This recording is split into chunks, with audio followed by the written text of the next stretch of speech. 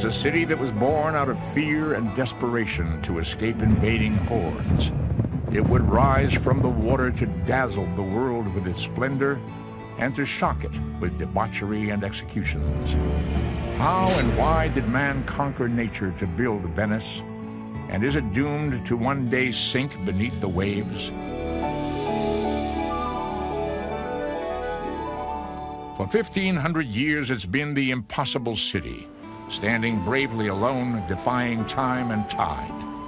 Built on the flimsy foundation of tiny, muddy islands, it's surrounded by waters that might easily overwhelm it. Venice is a monument to mankind's will to survive in a struggle against the raw forces of nature. And although man has so far won the struggle, might nature still have the final decisive word?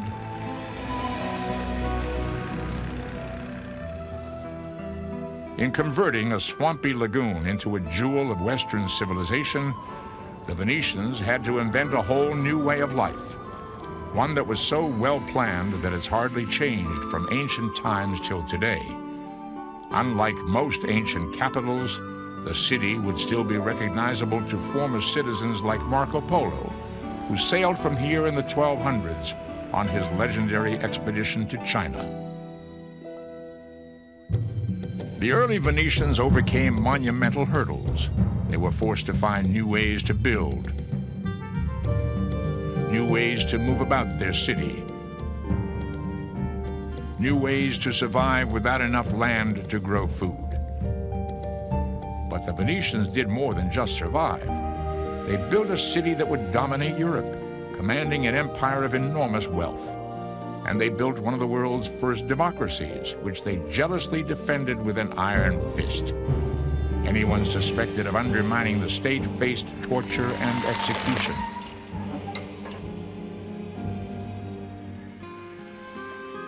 But none of this was in the minds of the first Venetians when they came to the lagoon. They were simply trying to avoid a violent and bloody death on the mainland.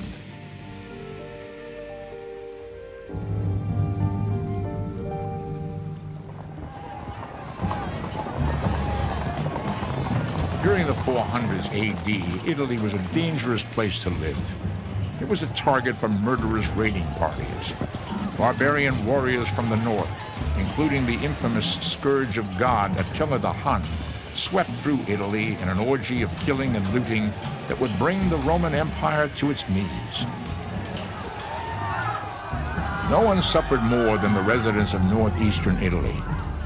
To escape a brutal fate at the hands of the barbarians, thousands fled to the only refuge they could find, a big swamp near the Adriatic Sea, the Venetian lagoon. 6,000 years ago, the lagoon was dry land, part of the Italian mainland. But with the end of the Ice Age, water and sediment poured down from the Alps, turning this section of the plain into a series of small, muddy islands, surrounded by 200 square miles of water. It was never a popular place to live. It was the occasional home to a few fishermen, hunters, and salt producers.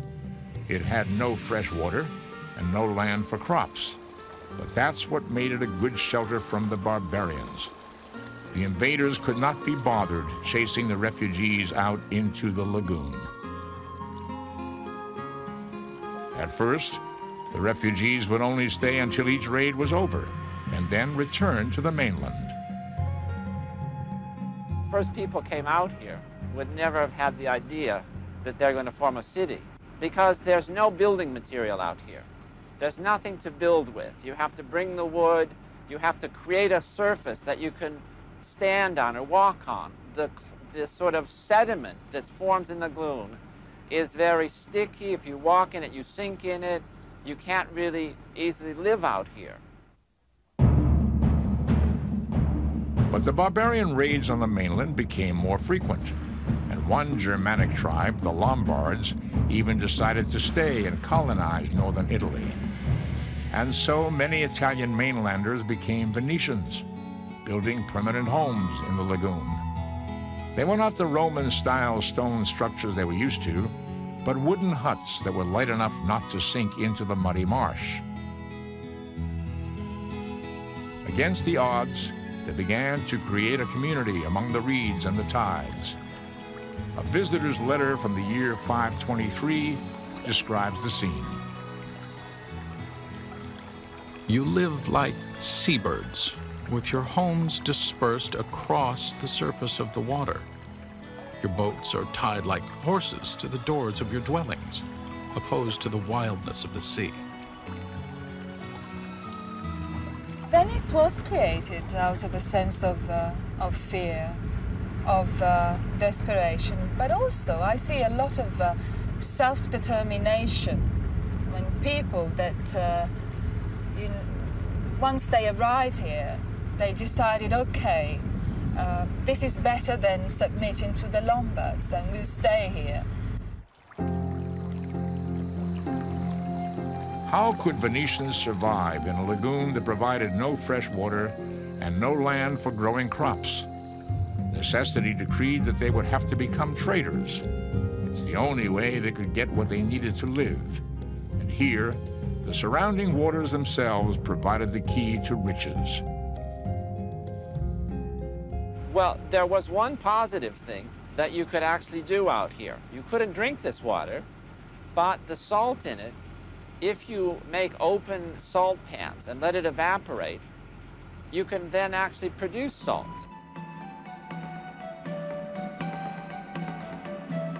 In the ancient world, with no refrigeration, the power of salt to preserve food made it one of the most valuable substances on earth.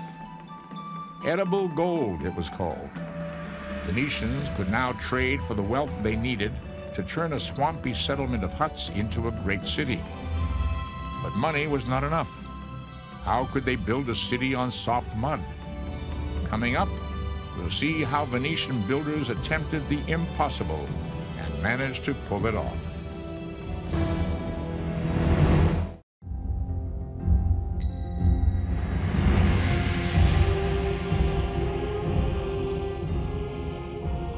By the 600s AD, things were only getting worse for the residents of northeastern Italy.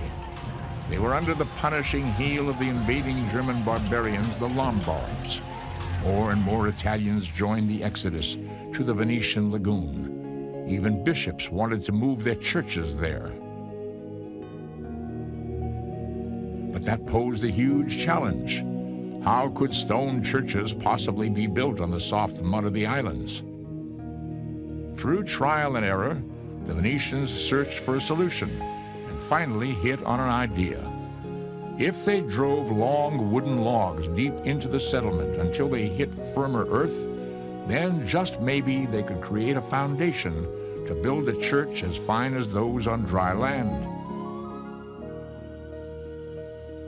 The big problem they have is out in the lagoon, there's very soft, spongy sediments. It's very hard. You can't just come out and build a house. You have to create a foundation using some wooden poles.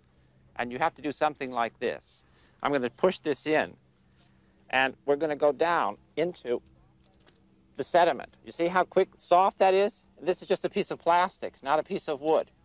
And it's going right down, down, down. You can even see the board I'm standing on is going down. And you see that? That's almost 4 feet. Now the problem is going to be to pull it up. So this gives you an idea of just how soft and mucky this sort of sediment is. Undaunted, the Venetians kept refining their new technology. They drove thousands of wooden poles deep into the damp sediment until they hit more solid ground below. They couldn't use metal poles because they'd rust, but wood underwater can last indefinitely. These trunks of wood, while they're under the water and not in contact with air, become increasingly like stone. They petrify, and they remain there, and they're stronger and stronger and stronger all the time, so they don't rot. On top of the poles, the Venetians laid wooden crossbeams to spread the weight of the building. On top of that, They laid a foundation made of water-resistant marble, and finally, on top of that, they could start laying the bricks. In the year 639 AD, the builders put their theory into practice, and the result was magnificent. Against all probability, they had managed to build a cathedral on mud on the island of Torcello. With this building, the Venetians had done more than build a church. They had announced to the world that the lagoon was their permanent home. All this meant that they were determined to stay. Torcello is, in a way, the beginning of settling down in the lagoon. And this will be a very long and gradual process which will transform barren mudflats into the wonderful city that we can experience today. It was, like the first step. The Torcello Cathedral showed that the Venetians were brilliant improvisers in more ways than one. Having no building materials of their own, they literally carried their bishop's old church from the mainland out into the lagoon. The big problem is, where do you get enough bricks to make this thing? The materials again. And what they will probably do initially when they built that first church, they will bring the bricks over from the old church. They will disassemble, put on boats, and bring 4 miles out here into the lagoon, the old church.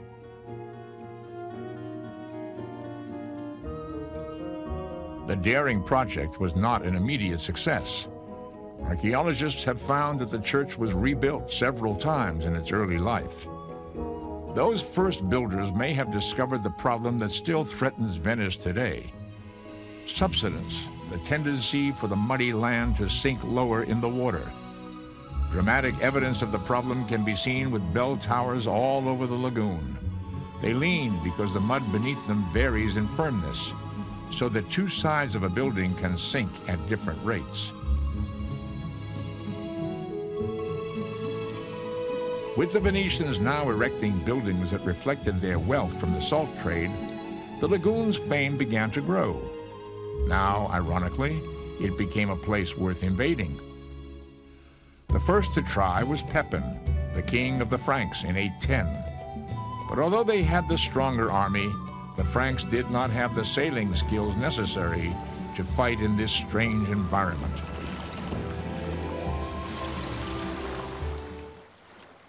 The Franks had also come up against a danger in the lagoon that would plague Venetians themselves for centuries: malaria.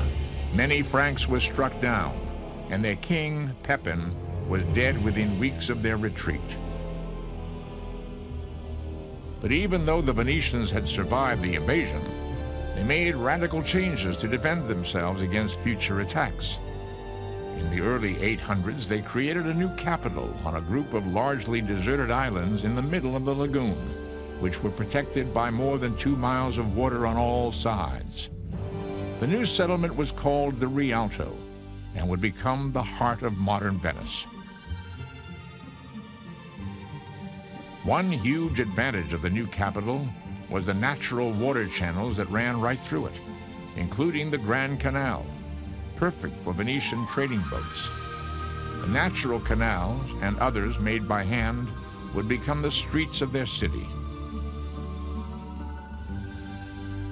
Many of them are the very old ones, like the Grand Canal where we are right now. We can see on maps going back, but we know in many other places where there's very straight canals that go on lines, they artificially straightened them out and made long ones which were good for commercial things so that supplies could be brought in. They probably just would dam it up with wood on the end and then, just dig it out with shovels and so forth. Probably very simple, basic technology.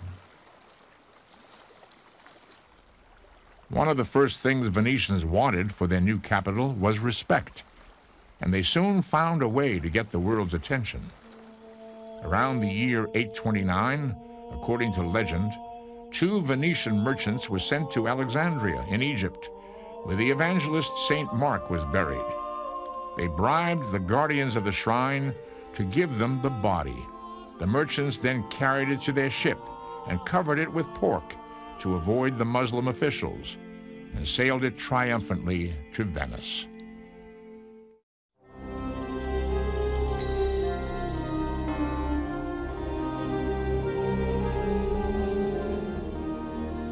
The Venetians had barely settled on their new capital, the Rialto Islands, when they had to build a resting place worthy of their patron saint, Mark the Evangelist, recently stolen from Egypt.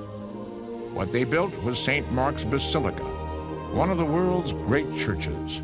It was begun in the 830s and rebuilt over the next 2 centuries. Recent scientific work has shown exactly what the Venetians were up against when they attempted such a huge project. Core samples of the soil around the basilica showed that the ancient builders had to drive their foundation poles down more than 15 feet until they found the level where the soft mud changes into firm, compacted sand. Now, the important thing is if you're going to build a big building like the Basilica of St. Mark's here, if you can get your wooden poles to go all the way through these sediments down to the top of the sands, which you see here, this is much more resistant. It holds the poles much better. Where if your poles are still in this kind of soft sediment, it has less ability to carry a big weight. What we can now see in retrospect is the Venetians were very lucky to build their big buildings on this sort of island of sand. The Basilica ushered in an age of wondrous building in Venice that would captivate the world to the present day. This would be a city built on a petrified forest. Some buildings needed more than 1 million wooden poles beneath them to prevent them from sinking beneath the water. So brilliant were the early Venetians in devising a way to defy nature with their monumental structures that some have lasted more than 1,000 years. And to this day, the basic method has not changed. Wooden poles are still used for foundations, although now it's machines instead of men that supply the power.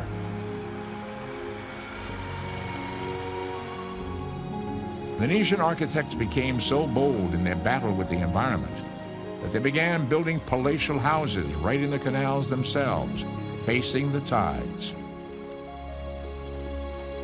And that was because the owners were merchants. And their residence was their home, but it was also the place where they conducted business. So it was very easy for the boats coming back from the east with the merchandise to stop near the palace and to load and unload the merchandise.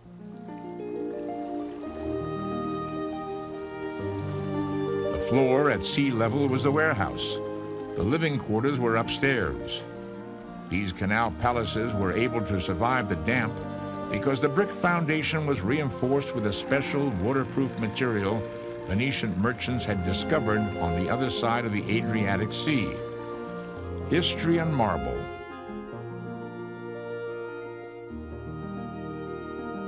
So that was stone that had to be imported all the way to Venice, to the lagoon. And this is a stone which is very resistant. It doesn't perish very easily. The Venetians understood that. And it could take the lapping of water without much damage. And in fact, it's still there.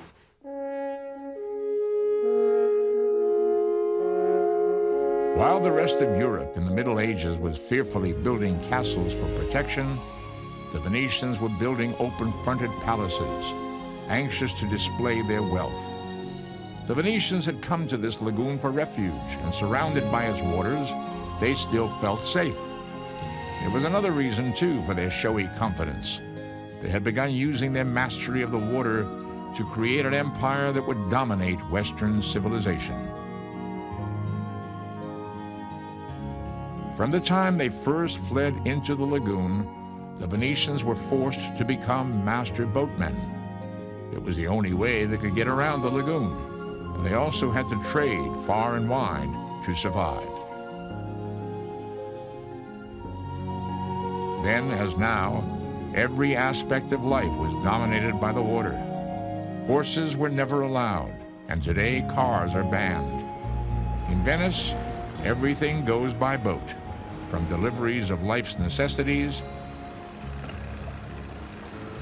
to emergency services to business commuters. The early Venetians were as inventive in designing their boats as they were with churches and palaces. More than 1,000 years ago, they invented a new type of boat for gliding over the shallow canals. The gondola is built with a slim hull and a flat underside, and is skewed to make it maneuverable in even the narrowest places.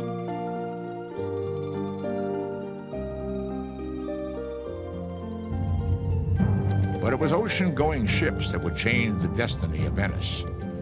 Fate had forced them to trade for their livelihood, so they turned necessity into a virtue. They would become the greatest traders in the world. It was very logical in a way, because Venice is in the water, so the people were boat people, you know, they were experienced in seafaring, so they devoted all their energies to trading, and they became very powerful and wealthy merchants. Venice built the greatest ocean-going fleet in the world. Their shipyard, called the Arsenal, began turning out ships at the rate of one a day. By the 1300s, nearly 3,000 ships were sailing under the Venetian flag. Venice was dominating European trade, selling their salt and importing luxury goods from the east to resell to the west. Popular items sold included spices, silk, and pearls. The Venetian coin, think of it like the American dollar today. They have found Venetian coins in China, all over. It was really the leading currency for centuries. Venice's fortunes were so closely linked to the sea that the two were literally married.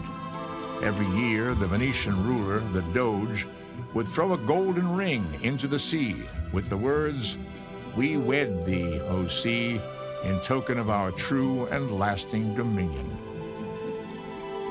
Venetian merchants were famous for their adventurous spirit.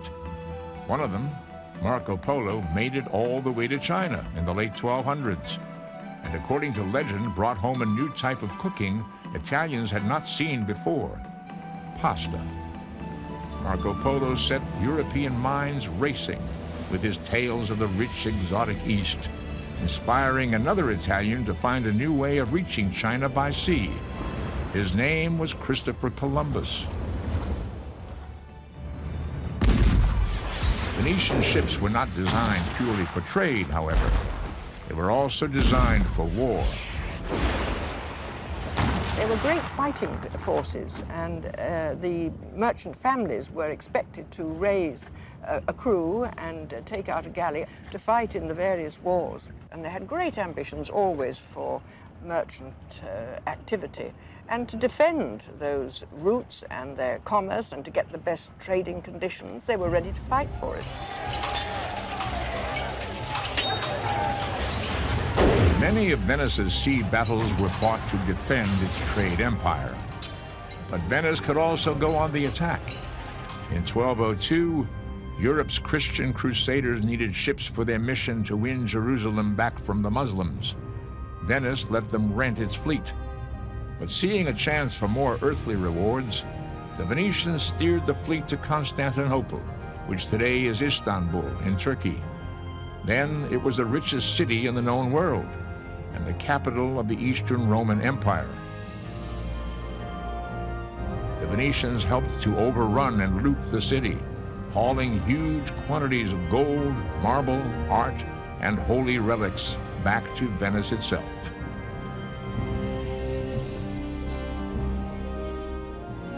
Venice had shown it would do whatever it took to expand its wealth, and as we'll see, the city could be just as ruthless at home, where opposition was met with torture and execution.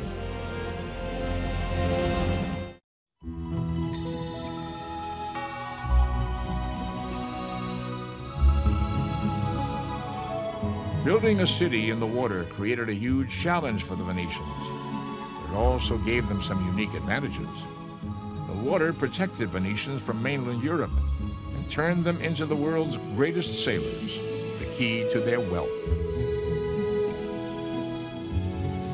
But the isolation by water brought more subtle benefits too.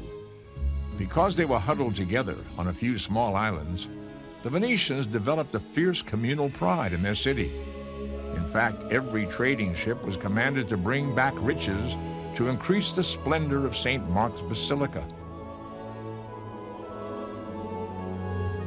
The sense of shared destiny meant that, unlike most of medieval Europe, which was living under kings and warlords, Venice developed its own brand of democracy. A grand council of 2,000 members, rich and poor, would elect the city's leader, the Doge, and power was shared among them. It's a system that would be adapted centuries later by a country then unknown. There was a tremendous attention on things that actually Americans used when they developed their government, of things that we would call like checks and balances. There was great attention to never let any single person or single family to become too powerful. Venetians were almost paranoid in their desire to prevent anyone from overriding or undermining their system. A special box called a lion's mouth was set up so that citizens could leave anonymous letters detailing alleged plots by their neighbors. Those found guilty faced a horrible prospect. Venetian prisons were infamous for their instruments of torture, including those for tearing out teeth and tongues and for crushing skulls. There were many people sort of put to death for infringing anything that might harm the Republic. They had their spies everywhere, of course, and anybody who might be suspected of acting for some foreign power would certainly be arrested and thrown into the prisons and tortured and hanged on the piazza there between the two columns. There was no mercy at all. They were very cruel at the time. In the 1400s, a Frenchman was hanged in the square outside the Doge's palace simply for having been overheard to say that he would like to wash his hands in Venetian blood. No one was immune, including the head of government. In 1355, a Doge named Marin Faglia, a hot-tempered man in his 70s, was infuriated when a young nobleman accused Faglia's wife of cheating on him. In revenge, Faglia plotted with others to massacre all the young nobility and to have himself made Prince of Venice. The plot was uncovered, Faglia himself was quickly beheaded, and his body dumped in an unmarked grave. But despite its merciless treatment of conspirators, the Venetian government was not a reign of terror. Its republic lasted more than 1,000 years because Venetians supported it. There was never a single uprising. The Venetian state provided welfare measures unheard of elsewhere. From the 1300s, Venice provided doctors for a state-run medical service and also gave the poor free legal representation. Venice's wealth was used to support not just the poor, but great artists too. The fact that these Venetian merchants became wealthy and wealthier and then even more wealthy meant that they had money to spend on things that were not essential. And art is one of those things.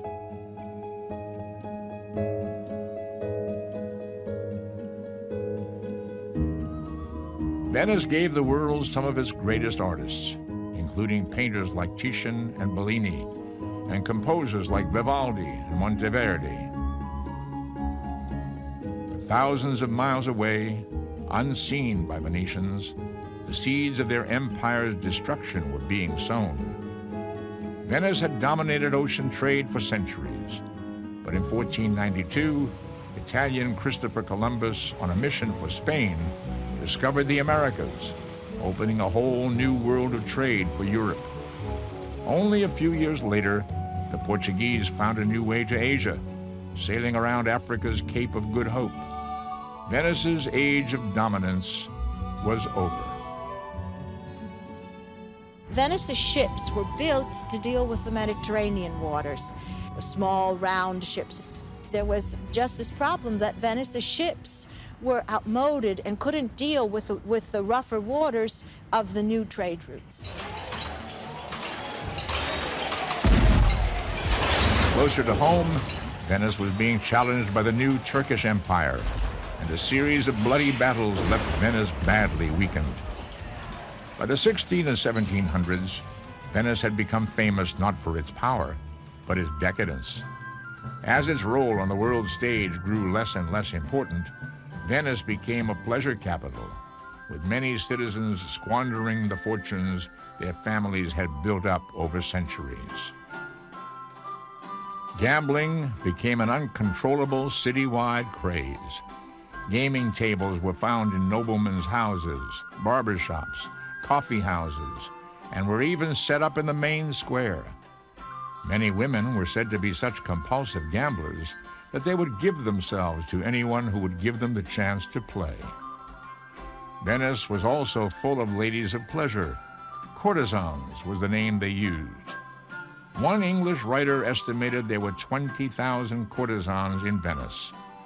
The city became known as the brothel of Europe, and wealthy young European men would go there as part of their education. The city's reputation was made even more infamous by the Venetian ladies' man Casanova, who was jailed in the 1750s for outrages against the holy religion.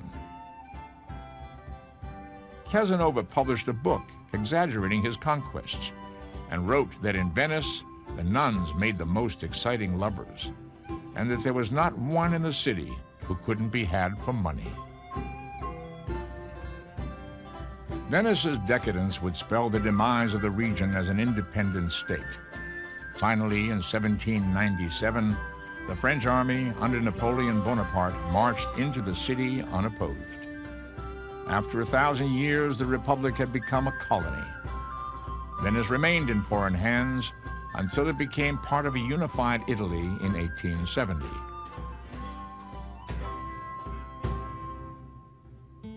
But Venice's oldest foe had still not been overcome. Its struggle against nature was still being fought. Coming up, we'll find answers to the questions that have haunted Venice throughout history. Is the city sinking, and can it survive?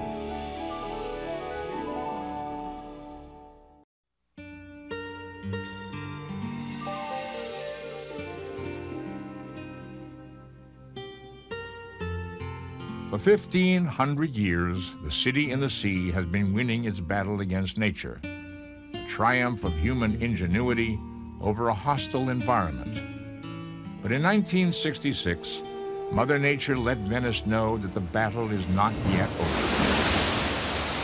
A huge tide swept in, putting Venice 6 feet below sea level and causing millions of dollars of damage. As the lagoon and the canals overflowed, no corner of the city was spared. It meant that the ground floors were already absolutely water-sodden, and the salt water got into the brickwork, which is the core of the walls, and goes on climbing up. It's got in there now. It'll go on working in the walls for years, and that produces salt crystals, which gradually disintegrate the bricks. It was a stunning reminder of a fact that Venetians had known for centuries, but had chosen to ignore, that the city is inevitably sinking. From the day that any building goes up, it starts to sink, slowly but surely, because the sediment beneath it is settling lower in the lagoon. To make things worse, the world's sea level has been slowly rising for centuries, a potential disaster for a city built at sea level. Together, the two factors mean that Venice has been sinking about 4 to 5 inches every century since it was founded. In older buildings on the canals, the water has now risen above the layer of the waterproof marble. The city has sunk a bit, and then you have to take into consideration the rising of the sea level as well. So now the water is lapping onto the bricks, which are on top of the stones, and then you get a lot of damage. But this is something that the Venetians couldn't anticipate, of course. One Venetian palace which graphically shows the problem is the Catamosto, built 750 years ago. The sediment underneath is sinking unevenly, so that the palace now tilts to the right. But the bigger problem is that when the high tide comes in, as it does twice every day, water covers the original loading platform and the bases of the columns, which should be well above the waterline. The situation has really changed dramatically. These are the original columns. And as we see, they're actually in the water. This was the deck where you unloaded your merchandise, your wool, your various spices, all of these things. And that surface there would have been 2 to 3 feet above the water level. So what we can see is the sinking of this over the last 750 years has led to it actually going down almost 3 feet. The sinking is threatening to eat away parts of Venice's most famous building of all. Inside St. Mark's Basilica is one of the lowest points in Venice. Walk down some stairs and you're inside the original crypt where the saint was first laid to rest nearly 1,200 years ago. Now he rests upstairs, away from the basement crypt where gushing waters have intruded in recent centuries. The crypt room was originally built 3 feet above sea level, but now it's a foot below and vulnerable. Flooding of a foot or two has been common, and in 1966, water poured down the stairs and filled the entire room. The crypt was completely invaded by the floodwaters. The only parts left untouched were a few air pockets at the top. It took about a month to empty the crypt and clean it out. Even in normal times, water seeps in from the surrounding canals, leaving the walls caked in salt, which eats the bricks, a problem that affects the whole city.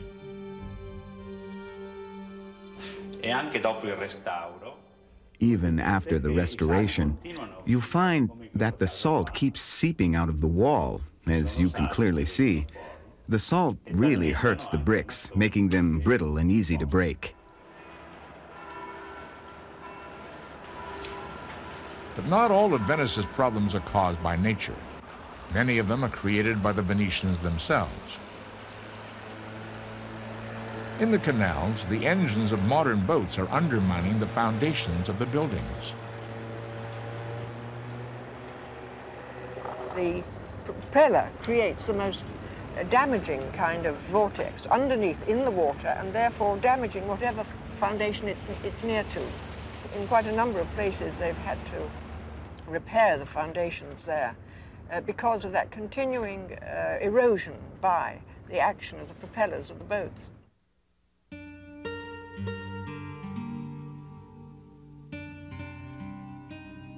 Man's interference has even accelerated the sinking of the whole city.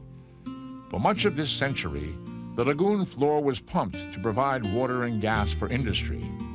That alone caused the city to sink an extra couple of inches until the pumping was stopped in the 1970s. But even so, the natural sinking of Venice continues. If some kind of solution is not found, Venice will gradually disappear.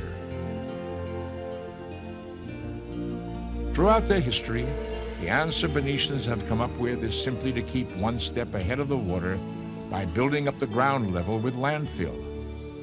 Archaeologists digging beneath St. Mark's Square have found that it has been built up nearly 10 feet since the first settlement over 1,000 years ago.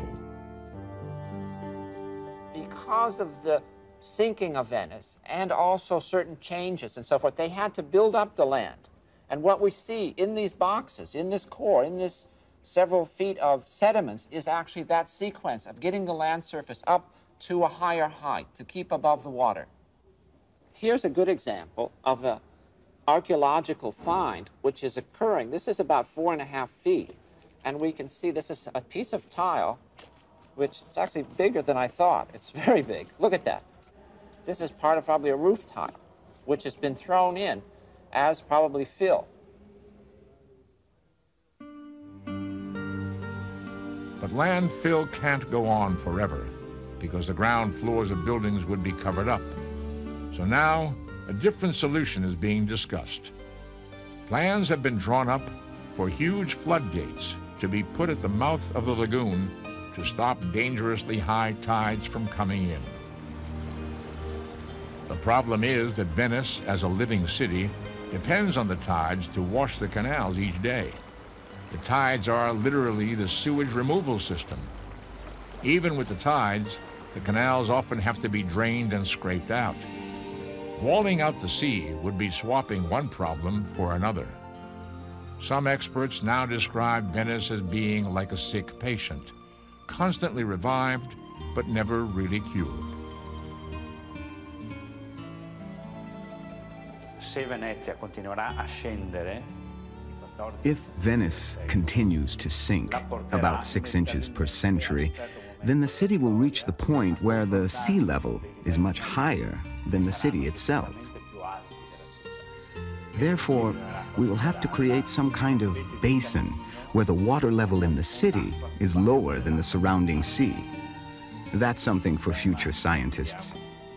It's a very tough problem.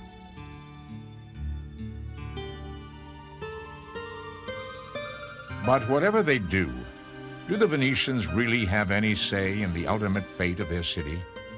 Scientists say that with global warming, the world's ice regions are melting so fast that the sea level in the future might rise more quickly than ever, maybe as much as 1 whole foot in the next century.